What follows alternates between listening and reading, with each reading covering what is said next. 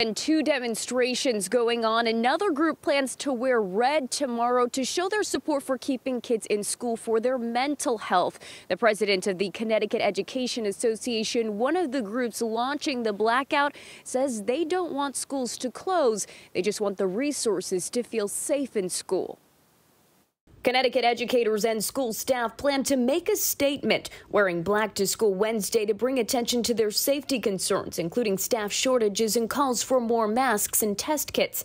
The initiative, launched by the Connecticut Education Association and a coalition of other unions representing teachers, custodians, and other school staff.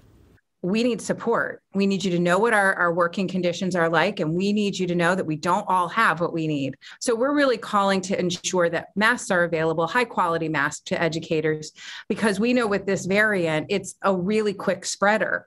A group of school staff unions called the Board of Education Union Coalition conducted a survey of their members. Out of more than 5,000 respondents, about 62% feel they don't have the supplies and protocols in place to feel safe at work. And 88% believe districts should have the flexibility to move to short-term remote learning, something Mother Erica Cabrera supports. Her daughter is enrolled in Waterbury Public Schools, which closed Monday due to a staff shortage. A lot of parents still send their kids to school sick. If they're going to be closed, then I'd rather her do virtual learning. And that should have been an option for parents. But not all support CEA's movement. Another group of teachers, including Ellington history teacher Aaron Hoffman, is planning a counter initiative, encouraging teachers to wear red in support of keeping kids in school for their mental health and well-being. And for the last 2 years, these kids have undergone really drastic changes to their lives that have led to stress and anxiety and isolation and a significant loss of learning. And so I guess enough is enough, and we need to put these kids first, and we need to keep these kids in school.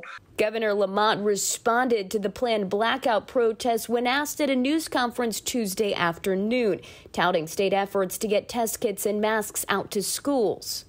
And that's all to give people the confidence that you can teach at school, your kid can go to school, you can go safely. And right now, I think it's working.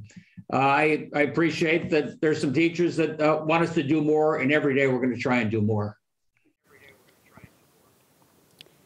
Now, I reached out to the Connecticut State Department of Education about concerns from CEA over masks and test kits, and in a statement to Fox 61 News, CSDE Director of Communications Eric Scoville said in part, over 1 million tests have been distributed specifically for schools over the past week, and distribution at the local level is up to individual districts working with their cities and towns. To date, more than 5,095,000 masks have been distributed, with many of them committed for educators. You can find that full statement and more information about the discussion on our website tonight. It's fox61.com. We're live in Hartford. Alicia Machado, Fox 61 News.